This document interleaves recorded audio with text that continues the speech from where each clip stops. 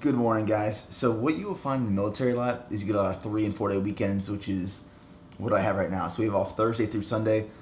The reason behind it is because it's kind of like compensation days. So last weekend we worked, next weekend we're working, and then the whole month of July we'll be gone at gunnery, so we'll be working as well. So they, like, depending on your leadership, they'll try to comp you time for the days that you have worked or that you're going to work in the future.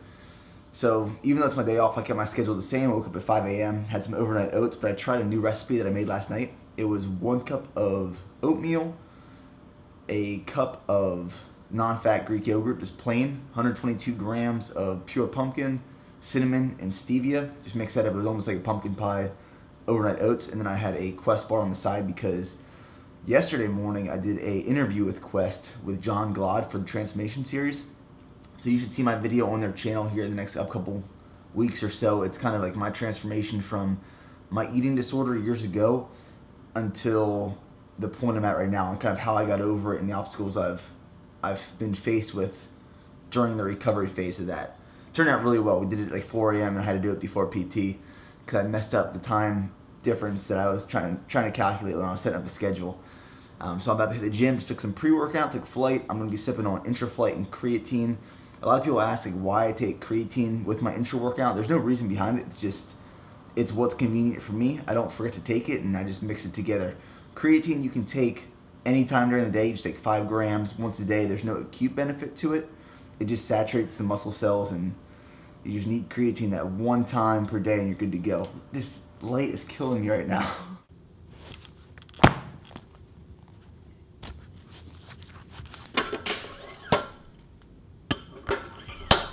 So believe it or not, I've been off the diet now for about 2 weeks.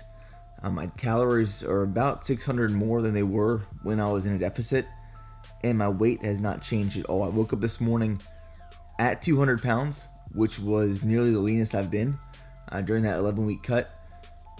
Except though I feel fuller, I feel that I have more energy levels, but my waist feels thinner. So I'm almost leaning out a little bit more, and this is normal. And I kind of want to touch on this really quick. My belt in this workout felt really loose, and that's how I can really tell. But you will tend to get leaner, and it happens to a lot of people I see that do competitions. After you almost like rebound and you start incorporating calories back into your diet, and you're around maintenance, a little bit above maintenance. And my biggest tip for you is don't like overreact and try to counterbalance the not weight gain and add more and more and more calories in, or have excessive cheat days. Just ride it out, and your calories will themselves bring your weight up over time. So I'm still keeping my macros at between 400 and 425 grams of carbs, 250 grams of protein, and 80 grams of fat. Now, one thing that I really learned from this cut that I was able to realize is my legs need to come up. So that's kind of what I'm putting a lot of emphasis on these next couple months, especially when we get back from the field, because this field time coming up in July, that is the last time I'll go to the field with the military. So after that, I can put full emphasis on putting mass and size and strength back on. So the way that I kind of approach weaknesses and how to fix it, and really my attack method is either frequency, volume, or variation. So like the way I'm attacking it is I'm doing higher frequency, so I'm hitting legs more often. I want to get to the point where I'm hitting them almost 3 times a week. Quads and hamstrings. I'm doing higher volume, so you can see like in this workout I started off with squats, working with between 350 and 335 for 5 sets, and then I went into extensions, 4 sets, about 20 reps total, and then leg press. For leg press I did 7 sets total of like 12 to 15 reps. For some reason lately leg press just feels really good. I get a good pump and contraction, and it's something I'm going to incorporate while I'm trying to put more mass and size on my legs. Then I did the reverse hack squat, upwards of 20 reps. I'm getting really strong at this movement. And then just calves, and finish off with hamstrings. Hamstrings is something I really want to bring up as well in off season and during this time in this bulk. What's that? I'm sorry, I can't understand you. Oh yeah, it's camera. 여기 코리아 매우 좋아. Okay? Thank you. Alright guys, you would actually be surprised how many people haven't been off post since being here. Like I just talked to someone who this is their first time. Thank you. Thanks.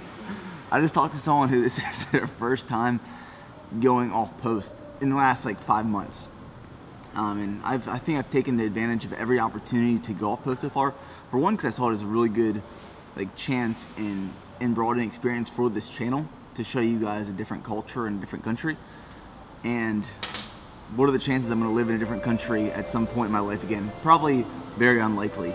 But last weekend was the first weekend I went off post and didn't film anything, and all I did was just walk around Zhejiang with my phone and like headphones and just listen to a podcast for like 2 hours, just walking around, exploring, and like kind of just people watching and learning about the culture. And it was a really good time. So I got like a 20-minute wait for this train, and then we're going to Itaewon today.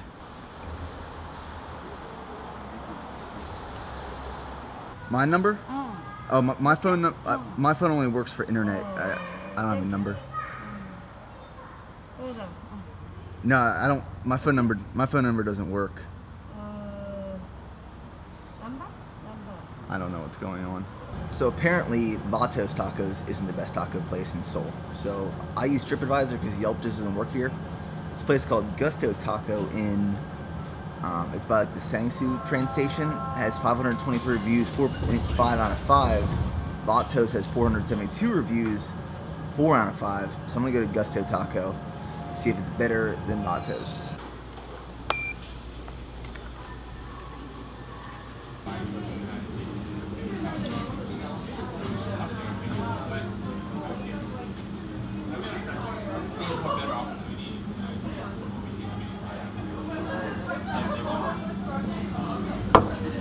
We make our own maza, okay? Okay. All right, so don't take too long. Oh, I appreciate it. All right, so we made it at Gusto's. Honestly, the owner here is really cool. He lived in Austin for a little bit, and the atmosphere is very personalized. So for beer, I got a Indicia IPA, and then I got the pork tacos at first. Now, he recommended I order them in small batches because they make their tortillas fresh daily, and it's fresh maza, and they'll harden up a little bit, I guess. But they look absolutely delicious. The presentation's very good, and like the vibe here is just, it's very personalized. Yeah, that's very good. You can tell, super fresh, very homemade. All right, so the next thing I got was taquitos, which was recommended. So I'm not really sure what's in them.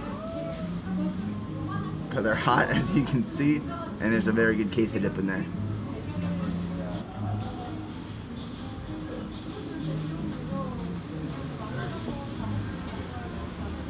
It's really good. The pork's in there, but the queso is like absolutely on point. So if you happen to be in the Seoul area, check out Gusto's. So to me, going out to eat is like more than just the food, it's an experience. And it's the business owner, it's the employees that make this experience like great. So you can tell at this place, like this guy, this owner, was super proud of his establishment, his product, his service, and he displayed that very well. He came and checked on me. He took the time to like describe how the tortillas were made and the process and the time it took. And you can just like see it in someone's eyes. And being a business owner myself, like I'm really appreciative of when people do this.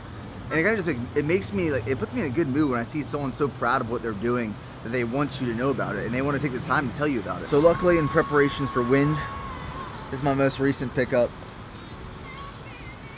It's a sock. It goes on my mic, so when it's windy, it's supposed to stop the wind. I haven't used it yet, but I'm gonna throw it on. So before leaving for Seoul today, I just threw up something on Snapchat asking people to send me questions, and I would answer them on the way here just to kill some time. And it gives me a really good opportunity to connect with you guys. And one of the questions that always pops up is, do I drink alcohol? Do I get drunk?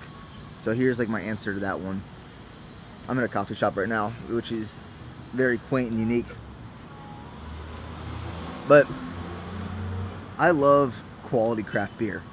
Like my love for like hoppy beer first started in Hershey, Pennsylvania, off of Trogs Brewery. And then being in Texas, there's like very small micro brews and pubs, especially like on Rainy Street. They have the one called Craft Pride, which I absolutely love. And in college, I had my fun. I went out all the time and let loose. I definitely had my fun in college. But I'm at a point in my life right now where I don't want to get drunk. And here's my reasoning why. Like, I have to maximize productivity on the weekends. because I'm, in the Army and I'm running my business and the YouTube channel. So if I go out on Friday and Saturday nights, that next morning, I'm not as productive. Whether I want to be or not, I don't have like that mental edge. I'm not sharp. I can't, think the way I'd want to, and I just don't make the best decisions sometimes when I'm hungover and in a bad mood. I'm not like, poppy and ready to go. So like I had to prioritize, what do I want to do? Like all the other lieutenants are going out on the weekends and getting drunk and drinking, which is absolutely fine. I have nothing against that. I love doing it as well at the right time and place. But right now, my priorities are growing my business, doing my YouTube videos on the weekends because it's hard to during the week, and just doing a lot of work for the business and the gym and getting all that started. So I prioritized being productive rather than going out and getting drunk. So for the time being, I'm kind of staying away from that kind of stuff. Like I said, I have nothing against it, and everything in moderation is all right. But I had to make the decision, what's going to be best for me right now and best for my future. So that's my answer.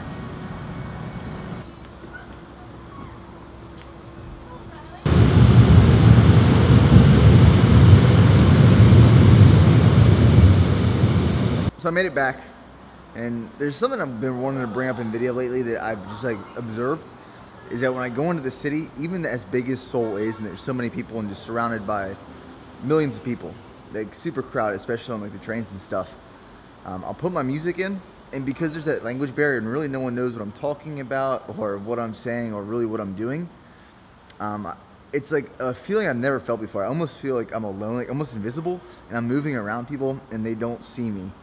It's a very interesting feeling, but it's really cool.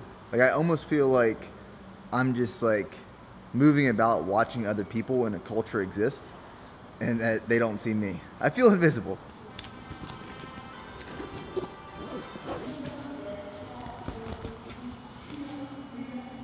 In case you guys are ever wondering what's in this bag that I carry around when I go in the city, it's pretty much just all my extra camera stuff. The camera that I do use is the Canon 70D with a Sigma 20mm 1.4 art lens, and then the Rode VideoMic Pro. So I also just carry in here, this is something I just picked up at Best Buy. GoPro, I don't use it very often other than like PT stuff. Now this is something I recently picked up. This is another Rode microphone, except it doesn't need a battery. It's a fraction of the price of the Rode VideoMic Pro. This is the Rode Micro. It's smaller. I think it was like $60. I haven't used it much yet. The quality is similar, but the VideoMic Pro is just, it's better in my opinion. Then I just have the Sony RX 100 Mark III that I still don't use that one as much either. And then just some extra lenses. This is like a wide angle lens, and this is the prime lens that came with the 70D, which just the quality isn't nearly as good as the Sigma. And then the Joby GorillaPod, and then one of these wind dampeners for the Rode VideoMic Pro. I've been really hungry lately. Like my appetite is on fire, and I'm not gaining any weight. So the meal I'm making right now is just jasmine rice. This is my favorite meal as of right now. It's simple, it's easy, but I'm in love with it. Jasmine rice, it's gotta be jasmine. Coconut oil, between like half a tablespoon and a tablespoon. Chicken, hot sauce, sea salt. So good.